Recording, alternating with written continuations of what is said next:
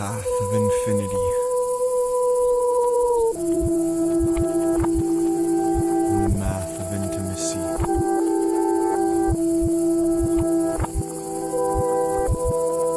Near fractal sentiences.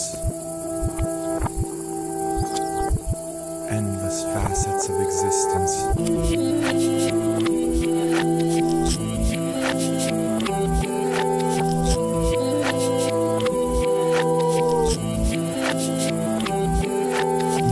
Magdalena, Hemyari, tú es la vida de las animales totémicas, insectas y plantas de la sanga, te le digo, tú es mucho más que una santa en este siglo de mentiros, tú es una revolucionaria de la isla de Tortuga, de las reales Estados Unidos, de las Américas Latinas, no es de las edades de tortura y colonialismo, tú es una diosa de la luna y de agua, pero también tú es de las etéreas y de la día de ferias, de una junta intergaláctica de mutantes y extraterrestres del futuro cantico. Tú es eónica y aviana, leonida, shamanica, bodhisattva para la naturaleza y madre de un mundo surnaturale, nahuala tonala, jaguara de las forestas y playas. You are one of the wildest kin that I know of. You called me Krishna a lot subconsciously, but you are one of the greatest oracles and omens I could have thought of. Watcher of totems and Gaia, Radha and soulful Tsigane, intersectional supersentient goddesses, golden as the futurist forms we do not know of yet as our incarnates. You are the boldest vestal and priestess, soulful of nature, and those they call beasts that are truly and honestly Buddhic and Tirthankaric forms of peoples forgotten, like those that they tortured as beings that only wanted to offer us solace in deeds, and prophecies as polymorphic as the reasons we are meant to evolve existence in these precincts. How could I possibly honor you in lore enough to extol your meanings and primordial forms in these gleanings that are but audible glimpses into foreign predictions of all that we are meant to be? Please forgive me for not doing this before and for all the times we talked less than we thought of in essence. Yet I know we are always interconnected. Regardless of Takuyo Yasin, Kitsika Kumim Diosa, oracular priestess, prophetess of our thoughts that are always there to remind us telepathically and ionically that Anoya reforms us each morning that's dawning and evolving. An ode to the evening, potent breathing, hostess of beaming cosmos and all that is within it. We seem lost as sentience, but the streams of what forms your energy brings us back to primordial existence. You are Leonica, being superconscious that bests all who disrespect Pachamama and her children, her denizens. You are the waters of fresh gorges and those of temples hidden like Ninti in northern precincts. As well, mistress of borderless evenings and dawns like gardens, indigenous, beaming goddess existing in interim in oceans and beyond this in skies of totems and oracles. I could not honor you in this form still as I tried regardless. Beyond this my will is evolving. Who I am and all that's instilled as the beings of Shakti that you are, I always wish to be and will. Tu es un être surnaturel qui apparaît en ta forme humaine et supernale en elle et détruit les sorts d'une vie vaine. De la mort tu es immortel, encore et plus belle que tant pourrait le dire.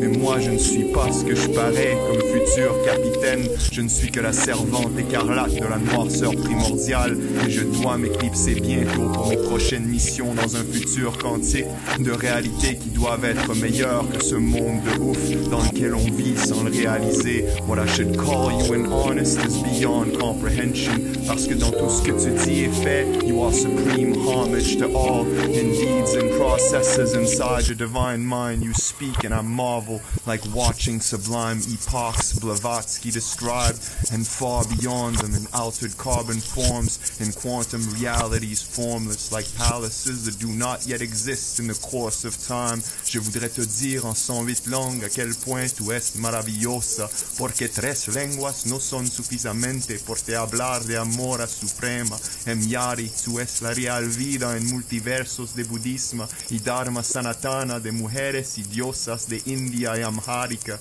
You are an eon in the flesh, in a way I couldn't even describe to anyone except to yourself. And believe me, I've tried to the point where my friends laughed as respectfully as possible and thought I just wanted to get with you, but nah, they didn't get it at all.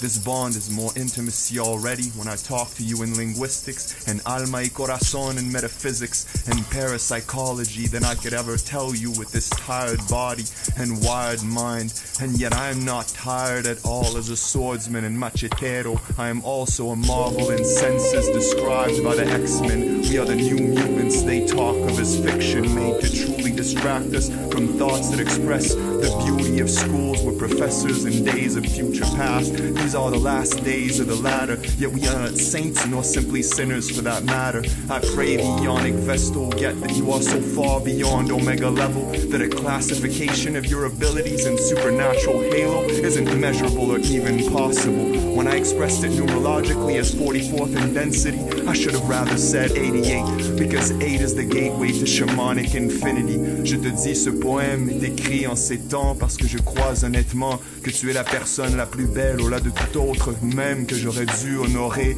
il y a longtemps déjà, lorsque j'ai su au départ à quel point tu m'aimais, où tu pensais à moi, que ma musique t'entrancait et te faisait voir des mondes impensés de foi. If I had known back when we first met what you thought of me really, I would have probably zoned out of my mind and gone instantly farther than rocket ships in the cosmos and the realms of divinities. I wish I could have divined your mind. I wish I could have tried to tell you infinitely. I wish and I wish and I wish I could have visited before this. And just remembering you're here still and we're talking again because you found me after we disappeared for a while reminds me that we're a lot more than kindred spirits or comrades or friends, even if of course there's still a lot to evolve in the process of this existence manufactured to con and trick us. I can hardly tell you how much I miss your voice, but even more so just thinking of your body's proximity and watching you walking up after all these years. Not could comprehend it, but as you said it, when it's meant to be it will be, and until then I should try to enjoy whatever I can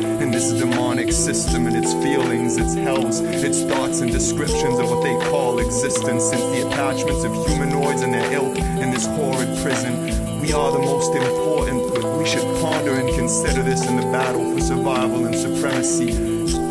Yet and still believe this message because you simply designed it from inside me to remind your truest selves of their impossibly beauteous and gorgeous intellects and psyches, subtle bodies and spirits from endarkened to enlightened, as intersectional mutant prodigies and hells from the darkest to the brightest, from those freezing to the warmest and hottest, breezing through them as quickly and expertly, and all of this is covert operatives of S.H.I.E.L.D. and war zones where the fallen walk amongst us and the zombies are not as infected yet that they will be in this apocalypse that reveals us to all, and we wield the weapons divine that we were always meant to in alignment symbiotic with Gaia's denizens. And the path of infinity is la vida en ti, goddess of all creation. When we talk and I ponder your conscience awestruck, it's like all of the constructs in my mind fall into proper order sublimely without a fractional thought gone awry. Yet when I try to honor you in poems, there's a lot that's not known. How I ought to jot omens as incomparable as you are, Ionic goddess of modest abodes, as shamanic as the floral encodings of your gorgeous dome. When you watch over me and talk of all of our odes, you are the Tsiganirada they did not know of. Far beyond the densities they all but show us, who evolved from the forest she sought to grow in. You are the darkness that glows, the diaspora of all of the continents forgotten as golden, the rainbow tribes alliances that we ought to have told of. You are the copy vines of old that the moss divines and shows us, the rocks of gorgeous and flows of fjords with sources of water that watchers offer us soulfully. You are my highest soul, my paramatma of desires as bold as tigers and lionesses that roam the savannas below us. The mana of olden times in Hawaii and Haida Gwaii, the lore of the Shawwood, the sassafras that guides me to matchless tidings when I'm harassed by liars hapless that try to avoid the laughter of tidings we had to have to provide us with mathematical alignment. The magical islands we drive to as smiling and bustling as Aldous Huxley's reincarnate. You are the solace of dusk we breathe in calmly, providing the substance of ether's ganja, the seers of ajna that see us and reveals the yantras of Sri Amam Swami and Radha. You speak of when I talk of, and I sing I am but a lofty apostle of your awesome hymns. When I die in your arms, I'm reborn again, as meek as the warrior, my tidings Chaac, and its opposite also, the glory of Mataya, walking my alma to fly as formless as swans like Paramhansa. Nada could stop us from evolving the Sodom they thought us caught in.